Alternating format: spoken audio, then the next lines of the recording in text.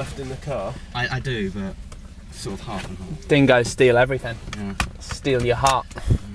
Fell in love with a dingo once. This is Hurricane Oswald's flooding. Hurricane Cyclone Oswald's flooding. You make fun of me, I will strangle. I'm not gonna make fun of you, Nick. Better not. Jeez, a bit strong. If you say that, I'm gonna throw that fucking thing out of the window. Listen. It's filming as we speak, but I'm not. Other than that you've just said, I'm not going to put anything that might allude to your driving, which has been fine the whole way. You should start with the fact that like Holland has the most crashes of accidents. Goes for you as well. So anyway, our tyre punctured. There it is. No, I mean, it has ruptured. It's ruptured. I'm not horny anymore. What the fuck? That's as wide as that's colossal rip in the tyre. But it's fixed. A kindly man came to help us. It wasn't at all like Wolf Creek. We all lost man points for not knowing how to change a tyre on a car.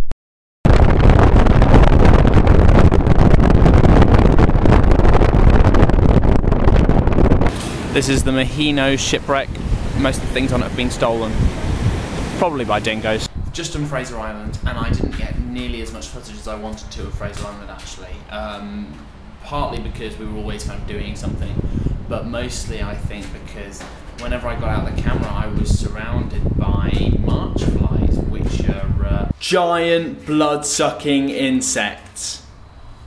That's not actually a march fly, that's just an insect that happens to be here. March flies were more bitey. This is a dingo. Yeah, this is a dingo. What's the strangest thing a dingo's ever stolen? Oh, let's see.